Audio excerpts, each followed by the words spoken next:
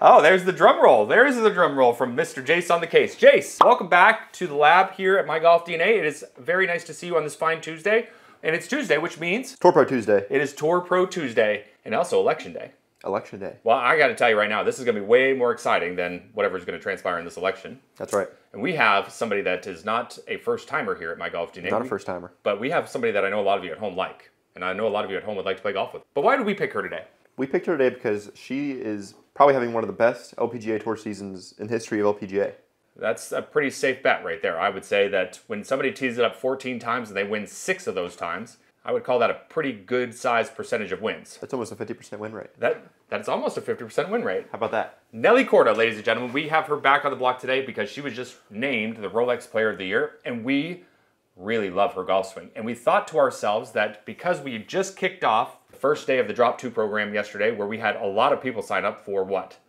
Wedge play. Wedge play. People want to get better inside of 100 yards, and I don't blame you, because if you watch the best players in the world, they are ridiculous. They're lights out. And so many people, when you first come to the website and we sit down in the consult phase and we talk about your short game, most of you say, I got pretty good short game. But I want to get a little bit better at it. If you see what pretty good short game looks like in their eyes, I mean, you would save a lot of strokes. Be a little bit different than ours. We got a lot of exciting stuff coming to you this off season and helping you guys build really good technique, but also being able to approach your short game a whole lot differently. We're going to help you understand what's good information, what's bad information, and we're going to help you design perfect programs for each and every one of you because that's what we want to do. That's right. We love helping. It's going to be a fun winter. This week, we have a big week coming because we have Jace on the case, going to be heading out to the range with his kickoff video for you folks at home, where he's going to be talking to you guys about the differences between chipping and pitching. He's going to be showing you some really buttoned up technique that a lot of you can start to develop on your own.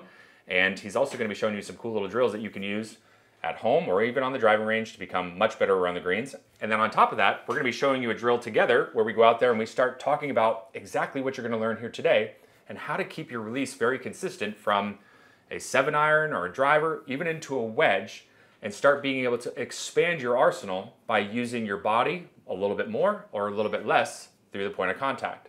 That sounds pretty awesome, doesn't it? What do you think? I think it's pretty awesome. Let's get to work. Oh, and don't forget. Oh yeah, and don't forget, if you're brand new to the channel, please do me a big favor. Head down below, take a minute out of your day. We do a lot of really exciting content around here at My Golf DNA, so head down below and subscribe to the channel and make sure you turn on your bell notifications and hit that thumbs up button. And if you have any questions or comments, please feel free to post that up. Now, let's get to work.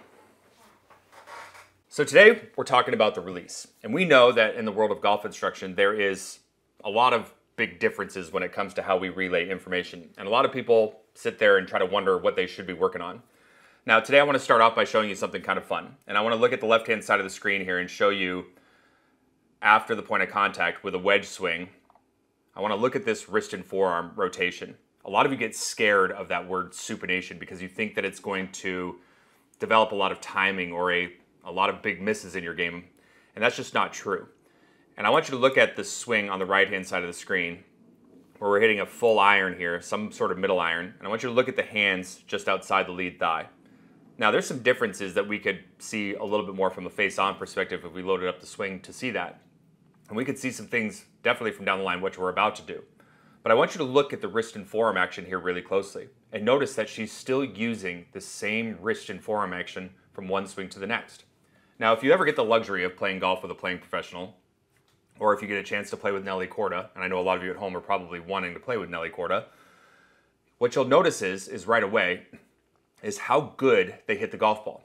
But you'll also notice how good they are at controlling their distance. Distance control is a huge part of the game, and a lot of you lack it because you don't hit the golf ball solidly.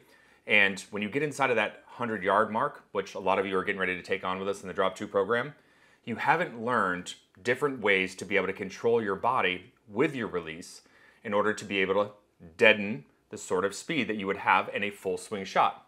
Let's think about that for a second. If I were to tell you that body turn through the hitting area slows the club face down, would you buy what I'm telling you? Well, you'd have to, because you have to understand that if your body's continuing to turn through the release, then the club head is more or less going to be trying to move at the same rate that your body can turn. If your body stalls out, then we know that your body and your hands and your arms are working independently from one another, and the club can accelerate and go really fast. That's what we're going to be working towards this week, because I want you to understand that aside from playing professionals being able to hit the golf ball really good and solid, and being able to control their distance, they're also incredible from 100 yards and in. And a lot of you at home think that you have really good short games, but you ain't seen nothing yet until you watch these guys around the green. Now, what we're going to do here today is we're going to talk a little bit about the differences with the hand and arm path post-impact. We're going to talk about what we see first, and then we're going to talk a little bit about how you can go out there and start working on this stuff. But the most important piece that you want to remember is that you need to have a release pattern that's very much tied to your DNA.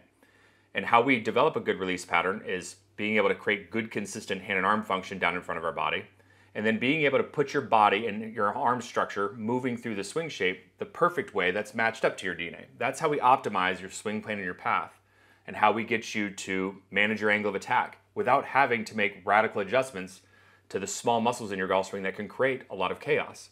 Now, looking at this from a down the line perspective, what you're going to notice on the left-hand side of the screen, this is a full iron swing.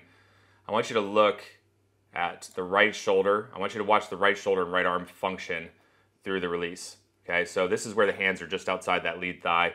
You're going to see the club head more in line with the hands here. Right shoulder is really staying back in behind where the golf ball would be. And what you're going to notice from a down the line perspective when we start hitting a wedge shot is you're going to see that the hands and arms are going to turn a little bit lower and off to the left. And if you look at that same frame here just after impact, notice how the club head is actually still out in front of her hands. This is an indicator that she's using more of her body during the release. And what you would be able to see from a face-on perspective, instead of her buttons actually staying further back in behind her belt buckle, is her buttons would actually start to work more over the top of her belt buckle.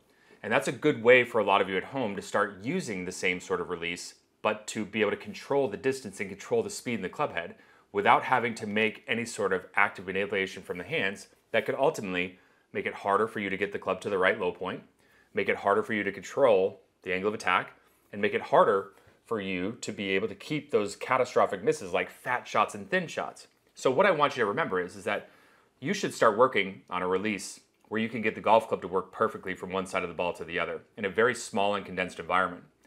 And then what I want you to do is I want you to start playing around with it. I want you to be able to go out there and start getting your body to stall out like you would see in some of our Impact Series videos. But then I want you to start working on letting your body turn with that same sort of feel in the release. And what you're going to find is that now you've just expanded your arsenal. You've now opened yourself up to be able to hit different shots on different trajectories, on different spin rates. And that makes you a much more dangerous golfer when it's all said and done. Later on in the week, I'm going to show you how to work on just this. And then after that, we got our man Jace going to be taking you guys out to the range as well, who's going to be talking about the stark contrast between chipping and pitching. He's going to show you a really excellent way for you to be able to develop a perfect technique around the greens and inside of that 100-yard mark so that you can all start becoming a better force to be reckoned with. We'll see you guys later on in the week.